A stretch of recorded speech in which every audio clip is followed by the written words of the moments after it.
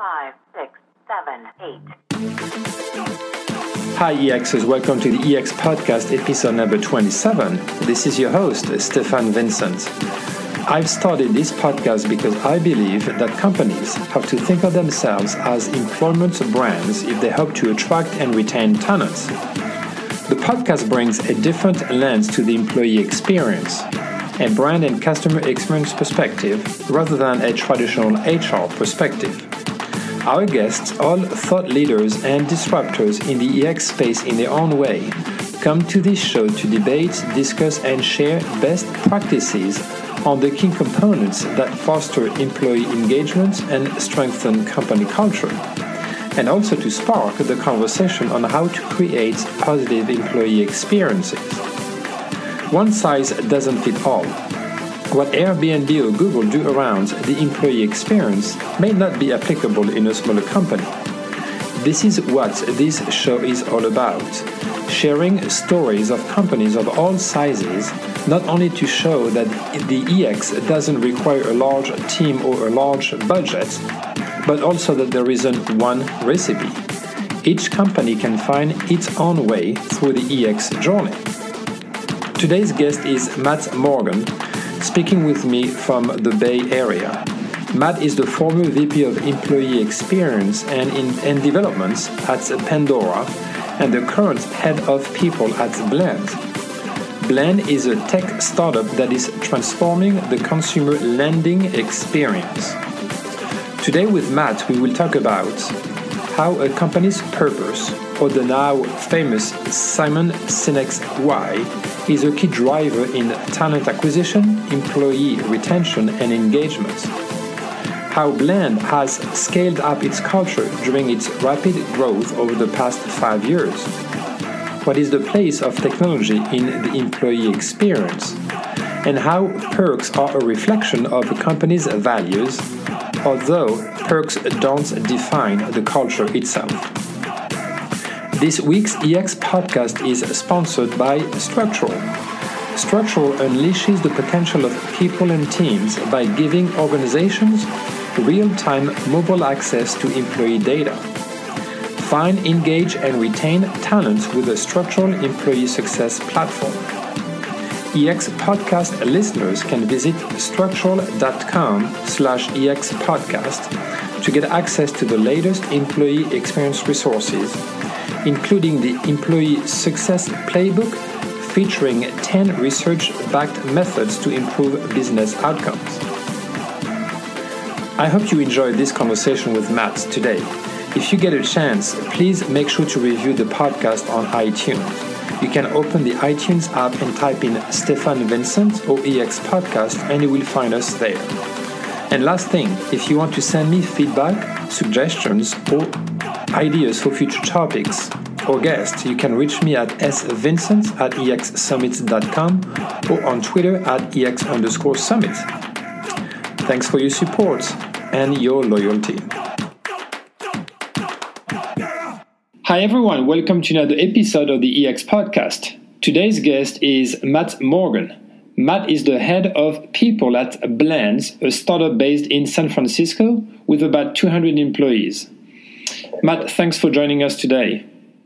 Thanks for having me. For those who don't know you, tell us a bit more about your background, your current role at Blend, and what Blend does. Sure. So to start with Blend is a software as a service company that we provide technology to help banks simplify, and really any financial institution simplify and make right now the mortgage application process more simple and more transparent. But our future vision is really about doing that across the consumer finance ecosystem and really making that entire industry, which is $42 trillion industry, and it's been not really paid attention to from Silicon Valley. And so we have been working for the last 5 years in partnership with the consumer finance industry to really improve what they do for customers and bring to bear some special capability that we have around process simplification, design, and just really, really great engineering. So I've been here for a little over a year. My background is that I spent 10 years as a recruiter, and helping both on the East Coast and the West Coast, helping companies scale up. And then for the last 10 years, I've been working on the broader HR side of the business, and spent time at Nielsen, a multinational. Then went to Pandora, and I was there for almost 5 years. And then I joined Blend last September. Okay. So what do you focus on in your role as head of people at Blend? Yeah, sure. So I'm really focused. My team is entirely focused on three basic things, which is attracting, retaining, and driving the productivity of our employees. And so it's traditionally a traditional HR team, but I also look after our facilities and environment, as well as internal communications and things like that. Okay. So when you think about the why a company is in business, its purpose or its mission, Blend was founded on very clear principles, and you alluded to them a bit earlier. But can you expand a bit on this and how this clear purpose is a key driver in talent acquisition, employee retention, and engagement? Yeah, absolutely. I mean, I think, listen, every company, especially here in kind of Silicon Valley, wants to talk about how they're saving the world. And there's lots of companies that are doing really, really great things. I think that's one of the really exciting things about working here at this time. But the truth is the impact that, we have when we think about what it is, our ability to help people to get access to capital, to make that capital less expensive, and to make it so that it's also less biased, is something that we feel is a really, really big deal. And I think, all of this becomes a big deal because what employees seek today is really purpose. And so, when we're talking about what they would work on here versus what they might work on at another company, we're really able to talk to them about the impact that their work will have. And that's both a function of our size. So we're still pretty small, so their relative impact is pretty large. But then beyond that, I think we're able to really help them understand that this work is truly impactful to the people around them and changes how some pretty fundamental things in our culture get done. So buying a house, buying a car, paying off your student loan, getting, insurance, all of those things are all things that will be helping to make more simple and more transparent. And I think, for today's worker, that becomes a really, really big deal. It is a big deal. I mean, those are very important steps in someone's life. At the same time, especially the lending and mortgage industry has a bad reputation since the financial crisis. Yeah. So how do you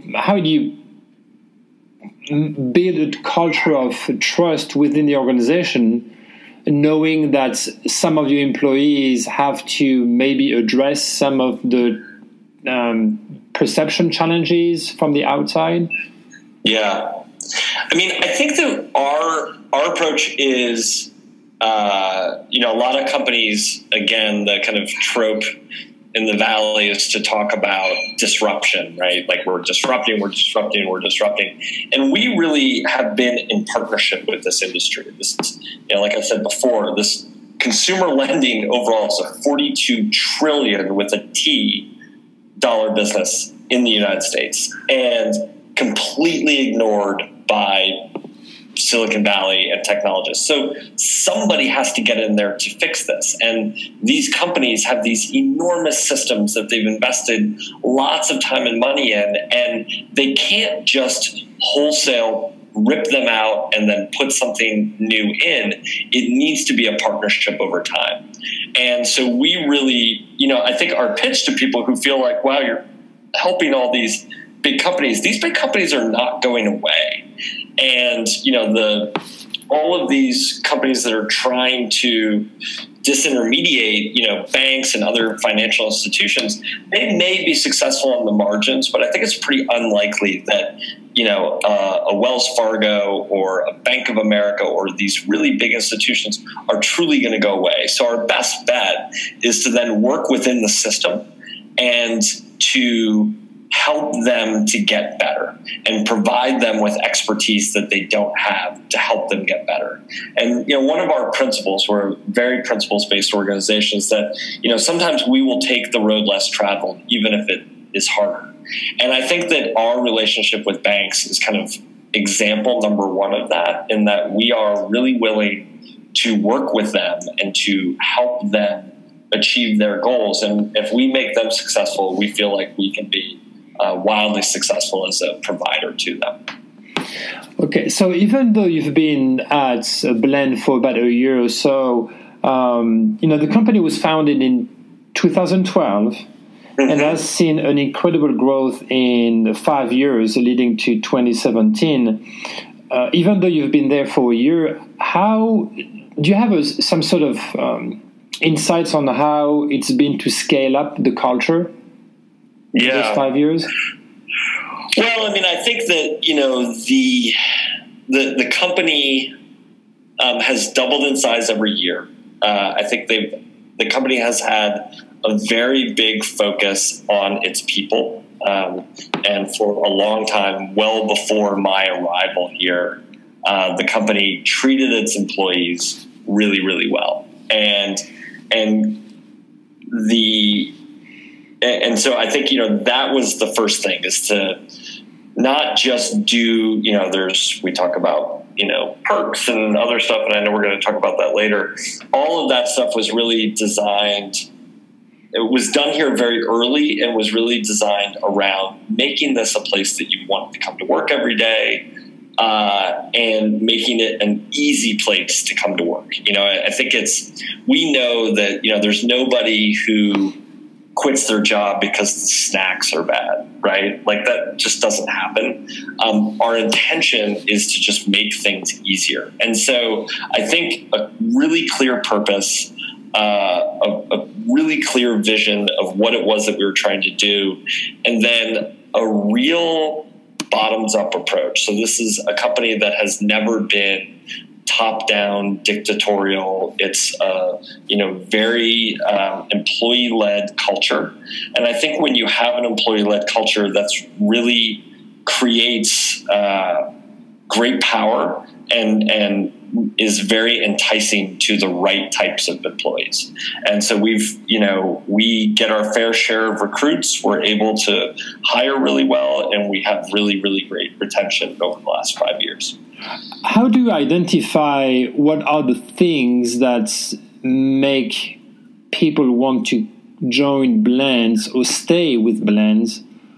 And how do you build the culture around it?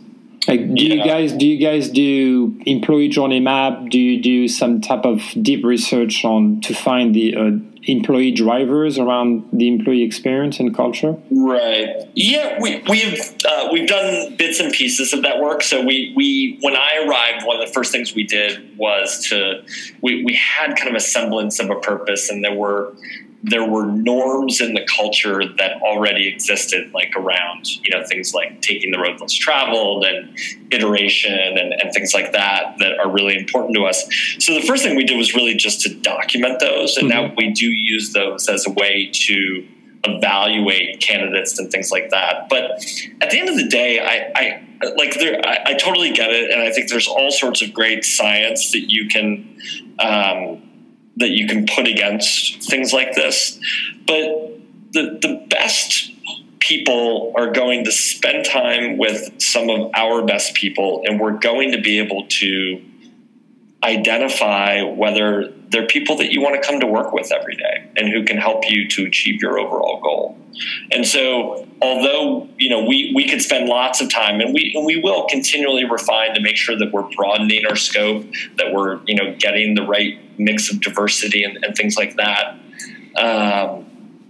But at the core of it, it's about, when you're talking to people about a job, is, getting really good people in the room, having them really care about who joins their team, and then really making great decisions based on, kind of merit and capability to expand our culture and make our culture better. And so I think that that kind of ripple effect is really, really powerful. And I think, that's pretty typical for companies of our size. As we scale now, it gets harder. And so we are doing things like turning our principals into an interview and, things like that. But for most of our history, I think it's that ripple effect of, making sure that our best people are in front of candidates. Yeah. How do you, what the interview process looks like at Blend? Is it something that is very structured? Is it something that is totally unstructured? Yeah, no, it's a great question. On the engineering side, it's extremely structured, and frankly, we probably would like it to be even more structured. In other parts of the business, it's a little bit less so. We have another one of our really important principles is to push decisions to where they make sense, right? To where the people who are making that decision have as much information as possible and the capability to make it. And so for that reason, we do, managers are responsible for designing their interview process and things like that. In the areas where we're doing bulk hiring, like in sales or in engineering, where we're, just the numbers are really big, we try to get a little bit more refined. But we definitely want managers to be responsible for building the process that makes sense for their evaluation. So, you are in the SaaS world. For me, the employee experience is defined by three key elements: the culture, the technology, and the office space. So let's spend a few minutes talking about the technology, because that's the world where a Blend lives in. Yeah. Before we dive into that, just for 1 second, I do think that there's one thing missing there, and maybe you get to it with kind of technology, but I actually think that process is just a huge part of what creates the employee experience. So, every day we ask employees to come to work, and we ask them in some manner to jump through some sort of hoop to do some sort of thing, whether that's, they need to order a new screen for their computer. They need to, get their computer fixed. They need to, they want to go take a class. They want to go, whatever these, and that's like all kind of in the procurement side. I would say on the, there's also all these processes that we think about in terms of performance and development and things like that. And so when internal processes, or even just, my previous, life when I was at Pandora, where it's a huge ad serving business, right? And the thing that drove our client service people, the people who are actually taking ads from customers, making sure that they were ready for the service and getting them, building the campaign and then putting them up. Their internal technology, the use of their internal technology, the processes that they had to go through to actually get their job done, it was the thing that drove them the craziest. I could give them the worst manager. I could give them, I could make them work in a room with no windows. Like, all that wouldn't matter if they felt like it's easy to get my job done. And those processes. And so I really think part of one of the things that Nielsen really instilled in me as a young HR guy was that one of our big responsibilities is around killing kind of bad process. And so I definitely try to, so as I looked at your question and kind of thought about those three areas, and I agree that I think those are key. I've always felt like, process improvement overall across the organization is just another really important thing. It's a very good point, because it's making sure that the processes don't overkill the empowerment of the employees to do the work and do it well and in an engaging way.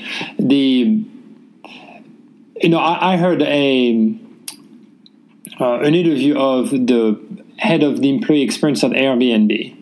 Yeah. And he was saying that basically he defined a framework around the culture and the employee experience. So there are some boundaries, but within that framework, there's pretty much freedom for employees and teams to define whether a subculture or what their own employee experience is about. So there's a bit of processes to put in place in some framework so that people don't go crazy anywhere, but there's also some sort of freedom and empowerment to build in that. So how do you manage both so that it's, there's some guidelines, but there's some freedom within those guidelines? Yeah, I mean, it's like, I think expense reports are always a great example of that. But I thought one of the best things that Nielsen ever did is, it used to be that you would do the normal thing where your manager would review your expense report, but they found when they looked at the data that 1% of forms were kicked back, right? And so they said, well, why are we having managers approve this? They're either everybody is doing it perfectly or they're just not paying attention. Right. So what's the value, right? And, I think Patty McCord from Netflix talks about that a lot, when she was having to really restructure that business. Like, anybody whose job is to approve something from somebody else, we're getting rid of that job. We don't need that job. And so in Nielsen, they got rid of, approval of expense reports, and they just hired a bunch of accountants in India to go in and look at expense reports. And if they saw something weird, they would then flag that and somebody could go follow up. But it reduced this friction. It reduced this step, right? And so I kind of always have taken that mindset, and we just, there doesn't need to be an approval on every single thing. And there are these overarching processes that we can simplify. Now, what you were talking about was how do you let teams do their own thing? And I have to say that's one where, I think HR people have to fight against our kind of Pavlovian training, which is that all must be equal for all, right? Everybody must do the same thing. And, that's just not likely to be successful. And I struggle with this because I feel like my job is to create this kind of unified employee experience. Mm-hmm. And I don't, but I have to constantly kind of catch myself and catch my team and have my team catch me and say, well, do we really need to say that this is how this team should do this? Or can we just let them decide that? Why are we thinking that we have to do that work? And so I think it's, it's just a constant, you have to keep checking back with yourself and really coming back to kind of, first principles of what do you believe in? Yeah. And as long as we're aligned on what we believe in, then you should be allowed to, make that what it is for you. And it's a very tough balance to find, because my perspective on the podcast is really to see what principles and what ideas and insights companies can apply from a brand's marketing customer experience side to the employee side, right? So when you think of marketers or customer experience professionals who try to apply some of the same principles where humans, whether employees or consumers, are empowered to define what their own experiences are, on the other side, the HR people traditionally have been trained so that HR's role is to police and to protect the organization itself. So somehow those are the cops, which is can you think of a worse job, right? It's just, and I think that's the thing. I think, we have to be the ultimate backstop of, okay, somebody's got to make a call about, an employee did something that's maybe on the margins, how do we want to handle that, right? And we do have to be there. But beyond that, I think, the truth is that there's not the amount of risk that a company's taking on with some of this stuff is pretty low. And so HR's involvement is probably overkill a lot of the time. Oh yeah, I agree, and I would make the parallel. I worked for a large pharmaceutical company on the agency side, but oftentimes when I worked with the brand teams, we were like, oh yeah, we should do this, and then we would always get a no from a regulatory or from legal or compliance. No, we can't do that. Well, we can. Well, we can do that. Can we find a way and how we can make it work? It's kind of the same in some organizations. I don't want to bash HR at all, but in some organizations where the HR function is so traditional that it's always a no when you try to bring ideas forward. That's right. Absolutely. I mean, we're trained to mitigate risk, and the new is often, is almost defined as more risky than the status quo. It is. Yeah. Well, let's go back on the question on technology then, because so obviously you empower your customers to use technology to enhance and better the experience to get a mortgage, get a loan, things of that nature. So when you look at how consumers are more and more savvy when it comes to technology, but they also expect a seamless experience when they use technology platforms.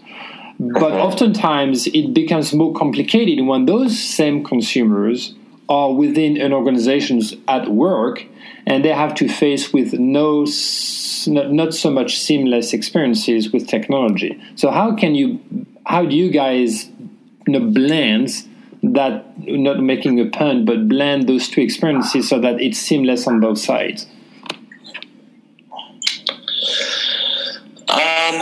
For our customers or for our employees? Well, so basically, from how do you make sure that whatever works well on the customer side is applicable as well on the employee side, so that your employees have a seamless experience when it comes to using technology? Yeah, I mean, I think we, our system is effectively the CRM. We're effectively Salesforce for consumer finance professionals, right? And a lot of the work that we do. And so, our approach, we have spent a ton of time actually on the borrower side, making sure that from a consumer perspective, it's really a really great experience. We've actually spent less time on the lender side, but we're now really starting to build that out. We launched this year mobile application that lenders can use to keep track of their business, and so we're really starting to kind of integrate ourselves into their work and their environment. And I think it's the same way that we think about technology for our own team. And when we think about our own team, we want to enable people to do the things they need to do when they need to do it. So, for instance, you think about there's these moments in the day where you have a little bit of downtime. And so we deliver lots of information via Slack to employees. And we use that mechanism because it's where they're already going to go, and they're going to browse through, and they're going to spend time there. And so if we put something there, we know that even if it's at 8 o'clock at night and they're at the grocery store, but they're standing in line, they're going to be able to get the information that they need. So we really try to put information in front of them to give them context to do their jobs when they need it. Oh, okay. All right.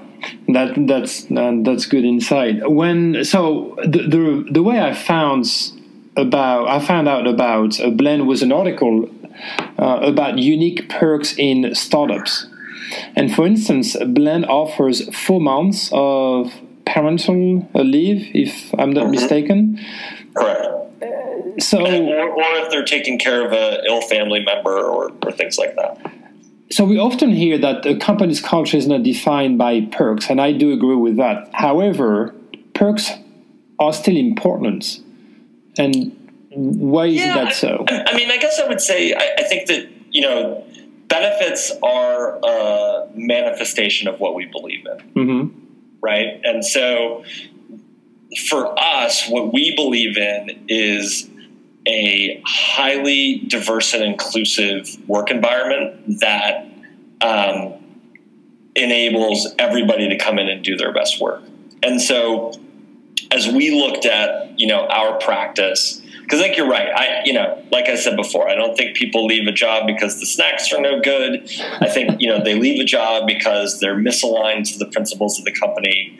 They don't work well with their manager. They don't think that they can develop or get ahead, or frankly, just because it's time and they want to go do something else, which, when I meet with new employees every month at our onboarding session, I talk to them about their next job after Blend. Because I think that the best compensation that we give is the development that people get while they're here. This place is a rocket ship. We're growing like crazy. And so for us and for people who come to work for us here, they're really learning every day about how to build a business. We all are. And there's nobody there telling them exactly what to do. And so we help them to grow and develop and build a better resume. And that's really the best thing that we do for them. So I think that, our benefits are designed to help support people to fulfill that promise. And so when we looked at leave, we believe that everybody can be can have career defining experience at Blend, and what we want to do is make sure that we retain them, that we give them every reason to come back, right? Because every morning, every employee has a choice about whether to come back to work, and so the less reason we can give them to make a choice to go do something else for as long as possible. So that's, that is things like leave. And then, I think part of what we still have to do on the edges of that is we need to make it easier to go out on leave. So like what's the off ramp like? And then we need to make it easier to come back from leave. So what's the on ramp like? And how do we make those both really great experiences for people so that then we can get them productive when they're back and we can get them to develop. And so then, we also have this really big focus on development. Our entire performance practice is 100% forward looking and about future development. How do we help people get better? And so we need to keep them for as long as we can.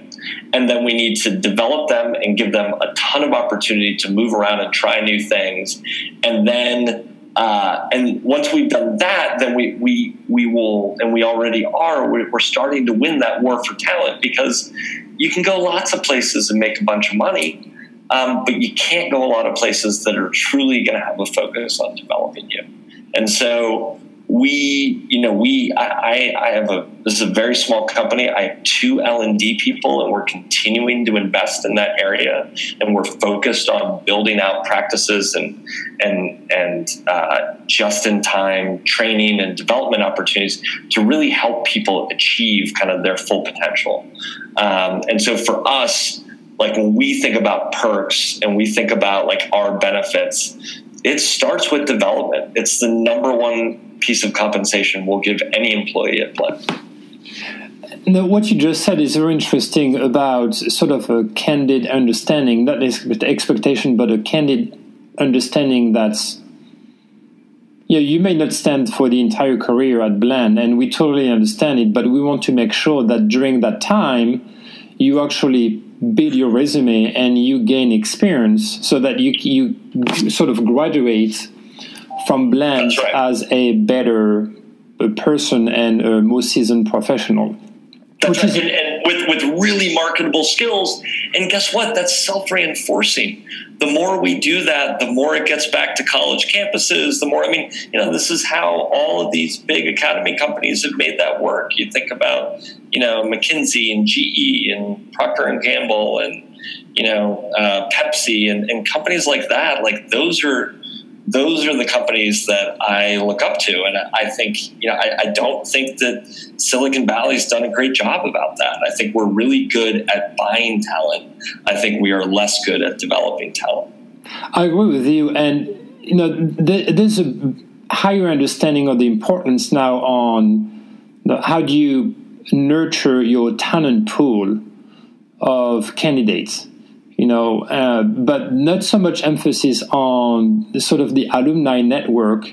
There's still, employer referrals. Current employees get a bonus when they refer someone to the company, but not so much for the employees who actually left the company, and they may refer someone down the road to the company that they left. So I think that's the back ends of once the employee leaves the company, nothing matters anymore. The relationship ends totally. I think there's a part that is missed from companies there. Yeah, no, I agree, and I think building a really great alumni network, and really making sure that we continue to cultivate that alumni network and make sure that those people continue to feel connected to Blend, and is I think a really important step, and we're certainly not there yet, but I do agree. I think it's a really important part. How do you see, again, making the parallel between the customer and the employee experience? There's a lot of segmentation on the customer side. We make sure that we have different types of products or services to address the needs of different market segments. We provide a more personalized communication and experience to the customers. Do you see that sometime in the future we'll go to a more personalized employee experience where they may have different benefit packages depending on the different employee groups? Well, yeah, I think that we already do that in a way. I think we have very specific strategies for our kind of org leaders, if you will. So kind of people who are managing functions or sub-functions. Then we have very clear strategies around development for people managers, so line managers, right, which, we know really have a huge impact on the employee experience and on people's overall happiness and health in the company. And then we have strategies for individual contributors. And then I think you're right. I think like beyond that, the personas that you're probably creating are sort of like, there's a technical persona, there's kind of a non-technical persona, there's a high potential, kind of wants to accelerate really fast persona. And I think, we have to be ready to meet all those people. Right now, I would say, given our size, that's really a kind of more just a person-to-person experience. How do I meet so-and-so where they are and help them and know what their background is? And we can do that. I think as we scale, it's building out more systematic approaches to that kind of work. If you were to invite a historical figure to dinner, who would you invite and why? Yeah, I think I would actually invite Stanley Kubrick. I always have had a really big interest in film. I was a media studies and cinema minor and American studies major in college, and I write screenplays on the side. And I think he's likely the greatest filmmaker who ever lived. And I would love to spend an hour talking about the creation of the cut that jumps 2 millennia in 2001, A Space Odyssey, right, where they throw up the bone and then it cuts to the same image, but basically now it's a space station. It's a 2,000-year cut. Things like that just are sort of fascinating to me. What is your favorite movie, by the way, of Stanley Kubrick? That's tough.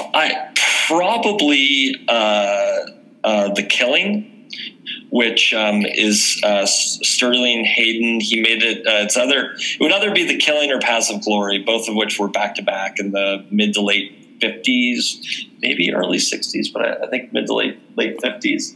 And The Killing is a heist movie, and it's just a wonderful film, really, really well done. Then Paths of Glory, is just one of the most traumatic war movies I've ever seen. And it's just really striking. So, I mean, I like it all. I like everything he's ever made, but those two are ones that I really, really enjoy. Okay, so you technology guy, how many apps do you have on your phone? Any idea? I think I probably have like 100 apps on my phone. I probably use 25 of them on a regular basis, but yeah, I have way more than I need, that's for sure. What is the one that you use the most? It's either Slack or Facebook. So, okay. it's those would probably be the two that I'm on the most. What is the essential item that you always take with you when you go on vacation? Books. I don't read nearly as much as I would like to, and so anytime I'm on vacation, I take the opportunity, and I usually am able, depending on the amount of time we have, able to power through one, if not two or three books. Are you more of a paper book or ebook? Paper. Can't get into the ebook thing. I've tried, and I can't do it. So I still buy, and I actually still buy a lot of hardcover books because I get impatient to wait for paperback. And there's something that is about the smell of books that you can get from an ebook, that's for sure. Absolutely. I would agree with you on this. And just the tactile aspect of it as well. Yeah. And so you're based in San Francisco, so I'm sure that you have a lot of favorite places to eat. What is your favorite food? Any type of curry. Doesn't really matter what kind, but Indian curry, Thai curry, Vietnamese curry, Cambodian, Burmese, any kind, doesn't matter. I'll eat curry every day of the week. And what side of the scale are you on? Very spicy or very spicy? Very spicy. Yeah, I have to order by myself because I'm married and I have 4 children, and none of them like it as spicy as I do. Okay. All right. Well, what is the way for our listeners to follow you and Blend on social media? Yeah, you can find us at Blend Labs Inc. on Twitter, or look for us on Facebook, or we definitely spend a lot of time on Instagram and LinkedIn, all of which you can find. Our official company name is Blend Labs. We go by Blend, but for some of our older handles, we still have the Blend Labs moniker. Okay, and on LinkedIn, it's just Blend. It is correct. Just Blend on LinkedIn, yes. All right. Well, thank you so much for your time, Matt. I appreciate it. Yes, thanks for having me. This has been great. Thanks for tuning in to the EX Podcast. If you want to learn more, visit our website at expodcast.com. If you want to find out more about our next conferences, go to exsummit.com. Finally, you can also find my manifesto on business to employee or B2E branding at b2ebranding.co. See you next week.